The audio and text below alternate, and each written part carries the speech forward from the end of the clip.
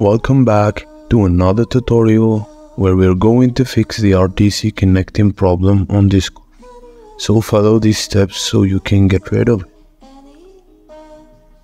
First, we have to check that the Discord app is completely shut down.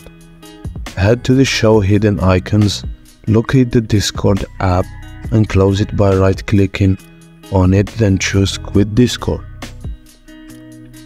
After that, head to the Task Manager and check that the app Discord is really completely shut down. This is important. Well, let's check.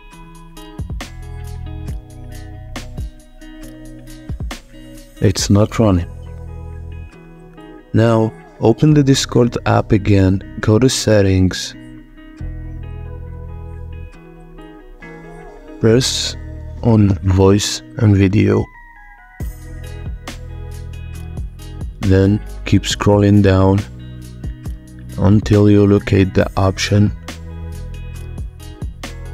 Enable Quality of Service High Packet Priority and turn it on. Keep scrolling again until you find Debug Login feature. Turn it off, then the game would have to restart. Press OK. And for the next method, go to the search bar, look for CMD,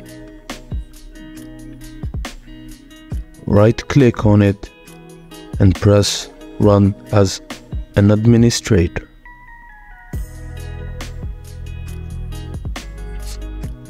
And now, type the following command.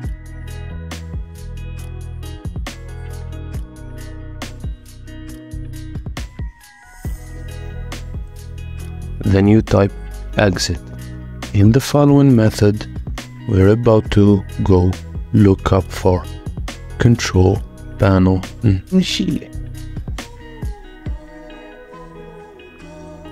locate network and security.